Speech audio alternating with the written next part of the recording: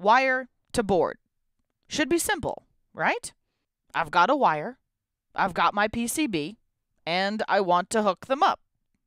So I could bust out the old soldering iron. I've got mad skills there, let me tell you.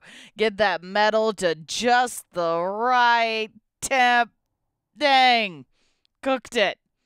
Okay, I've got another board here somewhere, and I'll try again. Or I could just design my board with a connector on it and terminate my wires with a plug. That'll make manufacturing happy.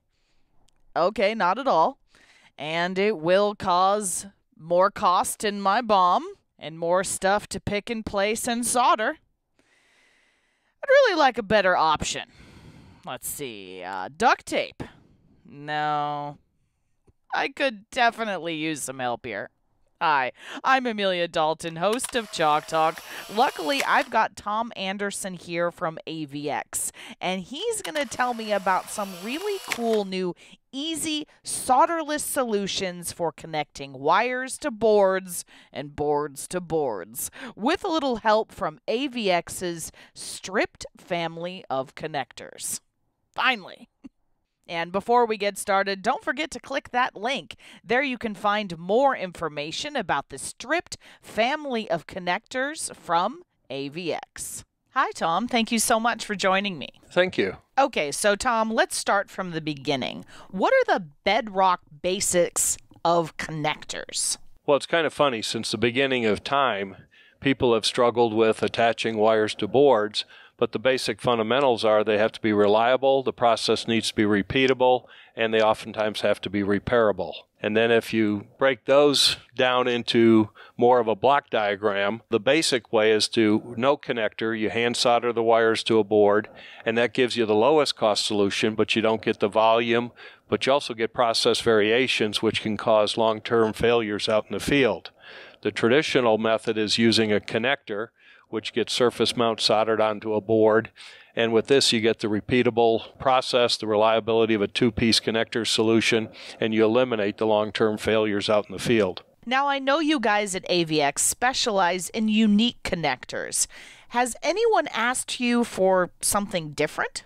Oh, yes, all the time. Ourselves and our customers, all the engineers are always scratching their heads looking for a better solution. And that's where a lot of the connectors are developed across the board. The question here, though, is they're trying to look for something in between, something that's not a connector but is a connector. And that's been the big challenge because historically you either use one or you don't use one. Okay, so what was AVX able to come up with? We actually came up with the in-between part, a naked connector. And what we did was redefine the traditional thought process, and we concepted a connector without an insulator.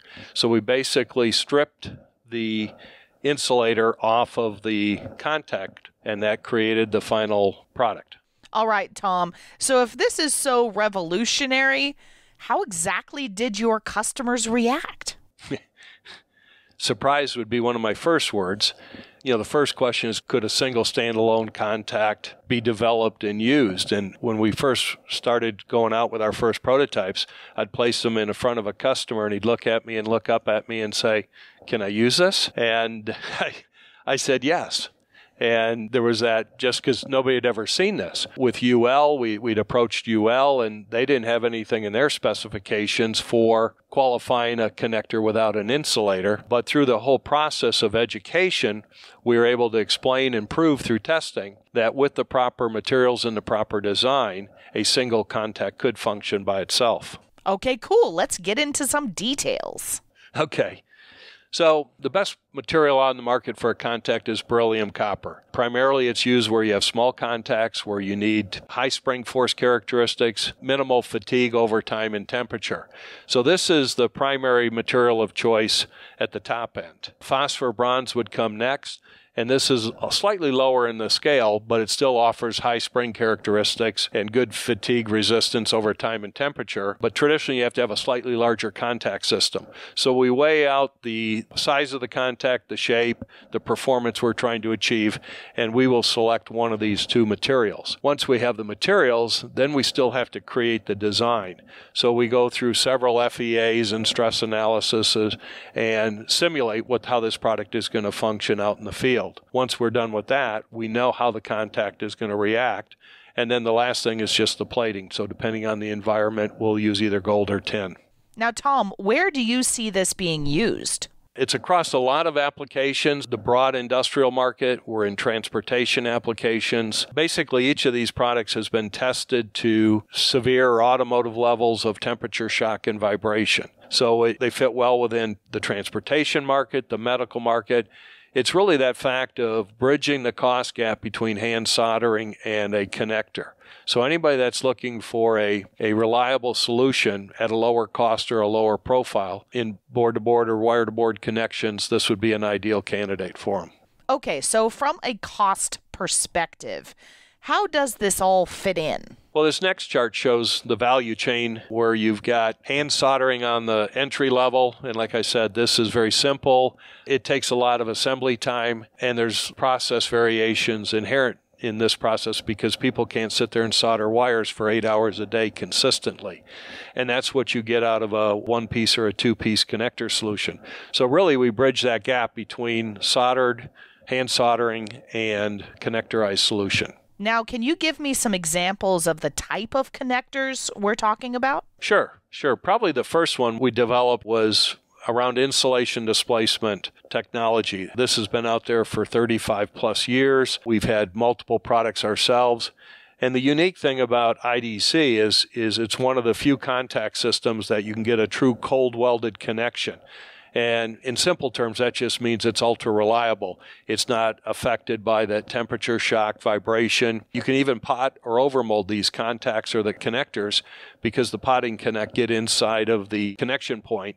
And that's shown in a couple of the cross-sectional views on my slide here. The top picture on the stranded wire shows where we actually deform each of the individual strands and you get a good metal-on-metal connection. Or in the lower picture on the solid wire, you can see where we actually created the little cat ears there where we've actually extruded or moved the copper wire as it was pressed down into the body of the contact.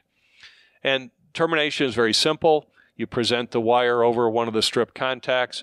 You can either use a hand or assembly tool, machine tool to bring it down, press it into place. There's no stripping, and you've got a final connection. The other common contact would be our poke home, and this is you strip the wire, you stick it in, and we have multiple contacts that will handle anywhere from 12 to 26 gauge and up to 20 amps.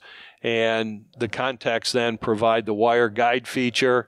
You've got dual beam opposing beams that give you the contact force you need, and that's what gives you the capturing of the wire and the reliability with the opposing beams to hold it in tight connection during its use. This just shows another example of that, how you can strip a wire and just with a contact that's surface mounted onto a board and just press the wire in and you've got a complete connection. In the poke home, it's very simple. You can twist and basically unscrew the wire to take out if you need to replace it. Okay, cool. Now, what other products are you looking at other than IDC and poke home? Well, since the product first got out there, and we started talking to engineers and they started using the product, their minds started thinking. Well, then we'd get the questions, well, can you make this strip contactor? Can you help me on this application? And so that's when our wheels started turning. We started to say, yeah, we can.